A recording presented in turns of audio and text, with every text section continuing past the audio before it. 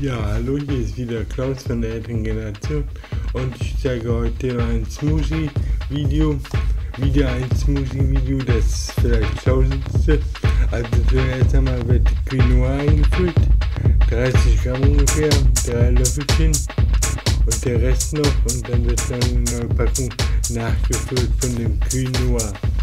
So ein südamerikanisches Getreide, glutenfrei. Und das ich jetzt hier für die tägliche Eiweißzufuhr am frühen Morgen mir meistens zubereite. Es wird also die Packung aufgeschnitten und das Ganze dann eingefüllt. Diese Packung habe ich hier vom Discounter gekauft. Der hat die neu im Angebot, 400 Gramm für, ich glaube, 1,99 oder so. Ich weiß jetzt im Moment den Preis nicht so genau, aber ja. Also Quinoa, dann kommen noch 4 Kakaobohnen dazu, und nach den Kakaobohnen werde ich,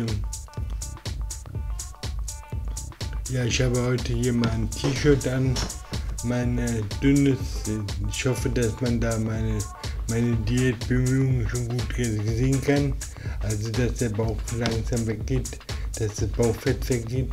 Ich habe jetzt Diabetes-Diät fettfrei und vegan sowieso schon seit längerem, aber vor allem fettfrei, und das sollte man dann auch sehen können.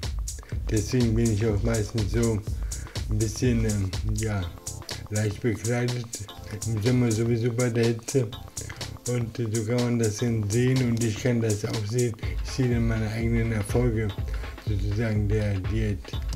Und das ist jetzt mein Frühstück, mein Smoothie zum Morgen. Da kommt jetzt noch, das wird jetzt mal pulverisiert, der Kakao und die Quinoa. Und jetzt brauchen wir dazu einen anderen Mixbehälter, in dem wir dann quasi eine Banane und ich habe es heute wieder an den Beinen, von daher humpel ich so ein bisschen. In der Nachvertonung kann ich das jetzt sagen. Ja, also hier kommt eine Banane rein und dann kommt noch ein Stück Dattelpaste dazu. Ich kaufe immer Dattelpaste, ich habe gerade jetzt wieder 8 Kilo gekauft. Das reicht dann wieder für 3 Monate. Das ist noch der alte Rest vom letzten Mal. Und diese Mischung hier, die war noch Natur. Jedenfalls stand da nichts Schädliches dabei. Aber vielleicht auch nur, weil die jetzt das Neue nicht eingeführt haben, weil die gegen die Vorschriften verstoßen haben. Jedenfalls der andere, der türkische Händler, der weiß das. Und der hat jetzt bei dem neuen Dattelpaste dazu geschrieben, dass da also Sorbitol drin ist und dass da Calciumsorbat drin ist. E202, glaube ich, war das. Die haben alle natürlich wieder Nebenwirkungen. Diese Konservierungsstoffe können zu Durchfall führen und zu, was weiß ich. Ja, ich habe jetzt aber noch nichts bemerkt, nur habe ich den noch nicht verzehrt. Aber insgesamt verträge ich das gut, und der Kakao, der stopft ja vielleicht auch ein bisschen, von daher egalisiert sich das dann vielleicht auch. Ja, jetzt haben wir also Banane, diese Paste dazu und das Pulver aus Quinoa und Kakaobohnen. Und dann kommt da Wasser dazu. Und dann habe ich noch ein bisschen Guarana, da ein Löffelchen da reingegeben vorhin, und 2 Löffelchen Kakao. Kakao hat natürlich auch wieder Fett, das Kakaopulver, wo es ziemlich fettfrei ist, aber es wird nicht besser mit den Beinen, aber man muss halt sehen, dass man da mal das durchsteht. Okay, jetzt werden wir das da auch noch mal mixen. Der zweite Mixvorgang zu meinem Morgenritual, dass ich morgen meinen Smoothie mache, und dann bereite ich auch noch mein Müsli vor.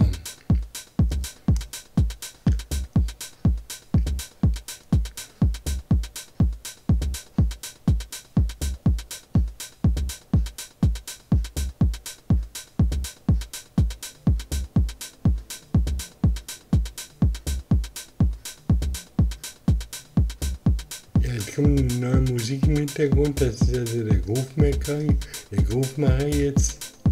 Vorher hatten wir ja den Kompressorbox von Twang. Und jetzt kommen also die Körner, das war jetzt die Müsli-Vorbereitung. Ich mache also morgens Musi und dann bereite ich im Morgenritual auch gleichzeitig noch das Müsli vor. 3 Löffelchen, 10 Gramm mit Gerstenkörner, mit Bio-Gerstenkörner und nochmal 3 Löffelchen mit Haferkörner, auch aus Bioanbau, vom biologischen Anbau. Da kaufe ich immer so große Packungen von 5 Kilo. Da oben sieht man die da im Hintergrund, so da oben über dem Kühlschrank, so große 5 Kilo Packungen. Und jetzt werde ich das Ganze klein mahlen, weil die weichen nicht ein. Also der Hafer vielleicht schon, aber die Gerste, die ist sehr hart. Also mache ich die klein und dann wird das mit Wasser zugegeben und die im Wasser dann ziehen lassen, quellen lassen.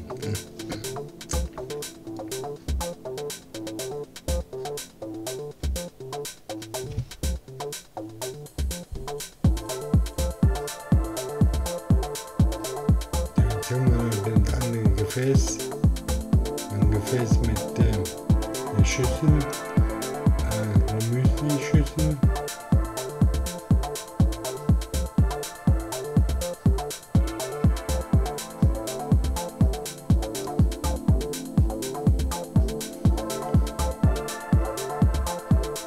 Da kommen jetzt noch ein paar Rosinen dazu.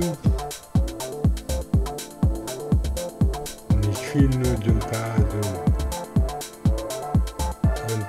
Jetzt kommen noch ein paar Buchweizenkörner. Ich habe ja 4 Pakete 500 Gramm Buchweizen gekauft. Ich fülle die so mit der Hand ein. Ich nehme an, das sind so 20 Gramm geschätzt. Und ich weiß es nicht so genau. Ich müsste das auch abbiegen, aber und jetzt kommt darüber das durchgemahlene Gut der Gerste- und Haferkörner. Jetzt werden wir das Ganze noch ein bisschen verteilen. Und dann wird es noch ein paar Haferflocken dazu oben drauf, weil das dann doch zu viel Flüssigkeit ist. Und das Ganze wird dann abgedeckt und bleibt dann stehen. Ja, das war es ja schon wieder. Und jetzt werden wir das noch umfüllen in das schöne Glas hier, in das Bierglas.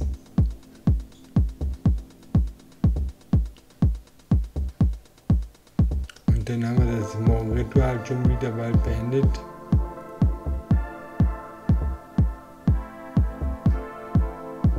Ja, das sieht ja gut aus. Schmeckt so nach Kakao. Ja, das ist also mein Müsli. Ja, ich sag schon mal Tschüss. Das war's für heute. Und bis demnächst. Der zweite Teil kommt anschließend beim Müsli.